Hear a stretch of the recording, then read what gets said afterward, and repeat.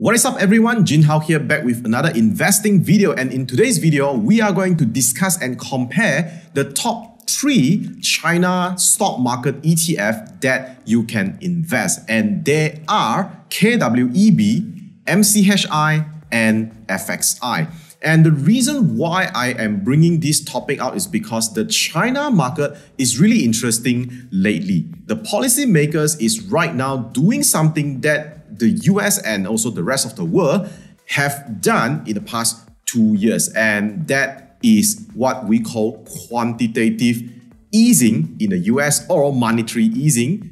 It's just a general economic term.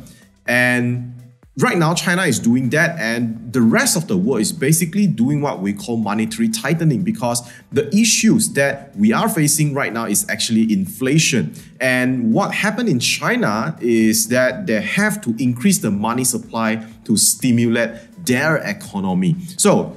And because of this, we all have already experienced that when the government, certain government, when they are actually increasing the money supply, it will actually affect the stock market in a way that the stock market will go up in prices. So what we are expecting right now, or a lot of investors are expecting right now, is that when China market is having the stimulus or monetary easing things, the stock market will go up as well. And that's the reason why a lot of us are looking into investing in the China market. And the easiest way to get exposure in China market is basically through investing in ETFs. And that's the reason why we are comparing the top 3 large cap or China market ETF that we can invest. And without further ado, let's just hop into my computer. Alright, before I forget, disclaimer, quick disclaimer, I'm not a financial advisor and I'm not licensed to give you any advice. There is no buy or sell call in this video. They are just purely my opinions, and I'm just comparing the top 3 China market ETF with you, and you're going to make your decisions whether or not you want to invest into the China market, and if you want to, then which one you want to invest. That's going to be your own call. Alright, but of course, I will share my very personal opinion with you along the way. Alright, so let's move on. Alright, so the ETFs that we are comparing today in this video again is MCHI, which is the iShares MSCI China ETF, KWEB, the Kren Shares CSI China Internet ETF, and FXI, which is the iShares China Large Cap ETF. So let's start with the MCHI first. So this is launched by iShare, and the expense ratio comes in at 0.59%, and the asset under management is 8.56 billion at the point of recording. So let's compare with KWEB, which has an expense ratio of 0.76% and asset under management of 8.42 billion. And compared to FXI, which has an expense ratio of 0.74. So you can see that they are all having somewhat higher expense ratio as compared to, the typical S&P 500 index ETFs or even the NASDAQ 100 ETFs. But that's not going to be an issue because it's still under 1%. To me, it is totally acceptable.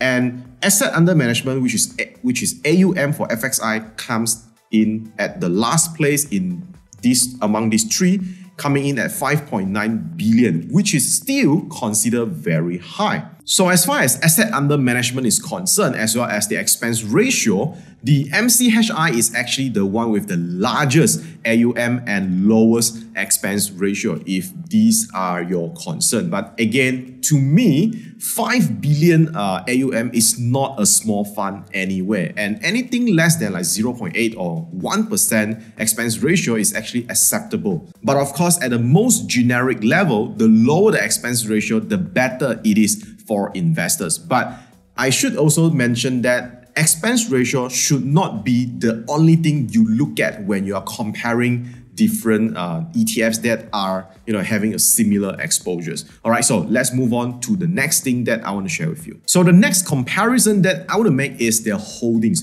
What kind of sectors they're exposed to and how much they're exposed to, as well as how many companies they are investing in. So let's start with MCHI. So for MCHI, the number of holdings comes in at 564, whereby KWEB comes in at 48 holdings and FXI 50 holdings. Now, let's go back to MCHI. We look at the top 10 sectors. We can see that technology services comes in at 18.8%. Next up is finance, 18.65%. Then retail, about 14%. Consumer, non-durable and durables add up is about 13 to 14%. Health, technology and health services comes in at around 10% in total. And let's look at the top 10 holdings. So the top 10 holdings, Tencent comes in at 11.84 weightage and Alibaba 9.2. So to me, when I look at these, despite MCHI is very diversified, as in it has more than 500 companies or holdings, the companies that are weighting in the most, which is Tencent and Alibaba, comes in at 11.84% and 9.2% respectively. To me, it is a little bit top heavy in this case. And the top 10 weighs in at 41%. So again, the top 10 comes in at 41% weightage. So it has 500 over companies. So the rest is just going to be very, very small. And that's the first sort of like concern that I will have when I look at these ETF. But it is not necessarily bad. We still have to go through the rest. All right, so let's go to KWEB. So KWEB, number of holdings is just 48, so which is not very diversified, but it's still very diversified. Granted that, you know, you are investing in the top Chinese company, put it this way. All right, so 48 is going to be fine. And let's look at the top 10 sectors. So technology services comes in at 48.95%. So you can see that it is actually very, it is leaning towards technology. It looks like, a QQQ in the sense that, okay, almost half of the holdings are exposed to technology. Then retail, you have 23%, healthcare 11.93%, consumers comes in at like 7%. Now let's look at the top 10 holdings. Alibaba comes in at 9.81% and Tencent come in at 8.97%. So these two top holdings are very similar to MCHI. The only thing is the first is now the second and the second is now the first. Weightage wise, it is still quite top heavy because they comes in at close to 19 to 20% for the top two holdings only. It is not as top heavy as MCHI, but it is still quite top heavy if you were to ask me. And the rest we have like Meituan Class B, JD.com, NetEase, JD Health, KE Holdings, Pinduoduo, Trip.com, and Food Truck Alliance. So top 10 weighs in at 59.59%, which is close to 60%. And from here, we can also see that this ETF is really very technology kind of ETF. So let's go to the FXI and have a look. So FXI, the number of holdings is 50, which is 2 holdings more than the KWEB. So again, it is not overly diversified if you ask me compared to MCHI. And let's look at the top 10 sectors. So finance comes in at 30%, technology comes in at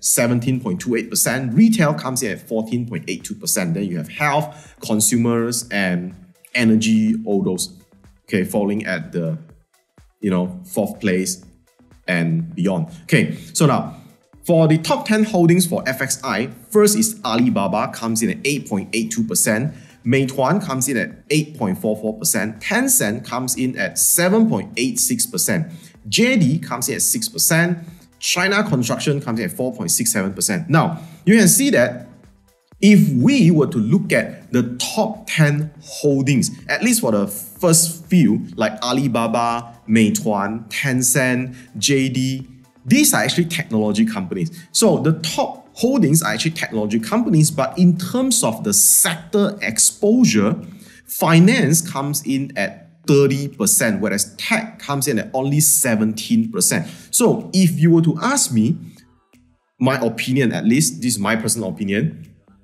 it is a little bit more well diversified. All right, so you have the great tech giant at the top, but maybe out of this top 10 list, you got a little bit more of the retails, health, and as well as finance companies. So in terms of diversification, or at least well diversification, I would vote for FXI. Now, some people might ask, why is not the MCHI? Because the problem with MCHI is 500 over companies is a little bit overly diversified, just like the S&P 500 index ETF.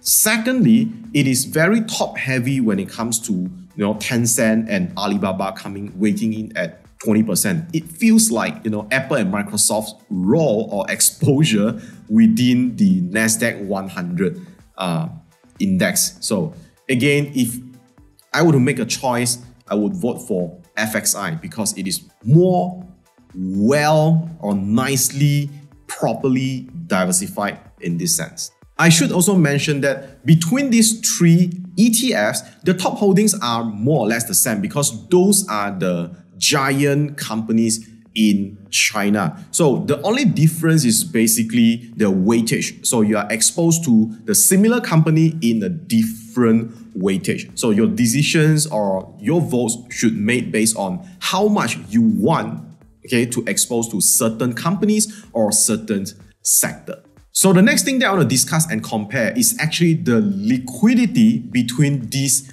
three ETFs. Now, these three ETFs, they are the top ETFs when it comes to China market or those Chinese company.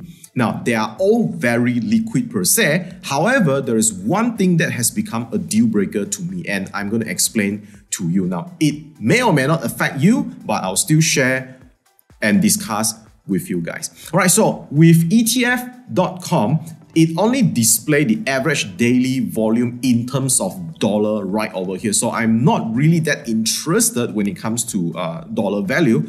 I'm going to share with you from my broker's platform. We want to know the volume in terms of quantity. But again, just in case you are wondering, the volume in dollar term for MCHI is about $384 million. KWEB is about $741 million average daily volume in dollar term, and FXI comes in at $1.2 billion. So in terms of dollar value, we can already see that FXI is the champion right over here. Now, let's go into my broker's platform right now. All right, now let's discuss about the liquidity of these three ETFs, and let's start with MCHI. And right over here at my broker's platform, you can see that the average volume comes in at 4.8 thousand, and that is the volume for the day. Right now, at the point of recording, the market has not yet opened, so this would be the previous days. So the next number whereby it says AVG, which is the average volume, that from the description, it says that there's the average daily trading volume over 90 days. So let's just remember that this 7.11 million average trading volume for MCHI. And let's look at the next one, which is KWEB. So next, let's look at KWEB, and right over here, we can see that volume for the day is 40.5 thousand, whereas the average volume, the average daily trading volume over the 90 days period comes in at 24.6 million, which is way more than MCHI. But the next thing we want to see is FXI. So for FXI, the volume for the day comes in at 60.8 thousand, and the average daily trading volume for the over 90 days period comes in at 40.7 million, which is, I would say, one notch better than KWEB. So when it comes to the ETF itself, liquidity wise, volume wise, I would say that FXI is going to be the best choice right over here. But there's another thing that I want to discuss is actually the option market, because personally, I trade options as well. I buy options and I sell options for cash flow. So let's look at the option open interest of these three ETFs, because open interest refers to how many people are interested in trading the options for these ETFs. So for FXI, it comes in at 3.63 million when it comes to open interest. And there's one more thing that I want to share with you is for FXI, you can see that you have a lot of option contracts with different date to expiry to choose from. So you can see that you have the regular options and also the weekly options. So basically, there are a lot of choices, and the open interest comes in at total up 3.63 million. Now let's go to KWEB, which is the second best when it comes to volume just now. And the option open interest comes in at 2.02 million, which is not too shabby as well. And when it comes to the option contracts choices, you have a lot of regular and also a couple of weekly options to choose from as well. So not too bad. Now let's look at MCHI, which is the one with the lowest volume among the three. And not to my surprise that the option open interest comes in at 40.5 thousands only, and basically you do not have weekly options to choose from. So if you're an investor or a trader who deal with options, be it you are buying options for the leverage capital gain, or you like to sell covered calls for ETFs that you already own, or you like to buy ETF by selling puts, then this is something that you need to know. In my opinion, MCHI is going to be the worst choice among these three, and KWEB is the better one, but the best would be FXI. So by now, you probably already know that what's the champion among these three in my heart, and that's going to be FXI. It is better in terms of diversification. In my opinion, it is not overly diversified, and you have quite a balance in between the finance and also the tech sectors. And also when it comes to the liquidity, be it the ETFs itself or the option market, FXI is the champion right over here. So why not let me know in the comment section below which one is your choice, and share with us the reasons why you prefer one over another. Again, this video is not a buy or sell call. I'm just putting all these three top choices onto the table and have a comparison, discuss about it. So it's no buy or sell call, no financial advice right over here, but you're welcome to share your opinions down in the comment section below. With that being said, that will be all for this video. If you find this video helpful, don't forget to hit the like button and also subscribe for more content just like this one. Turn on the notification bell, you know those stuffs. Alright, so yeah, that's all, and I will see you when I see you. Peace out.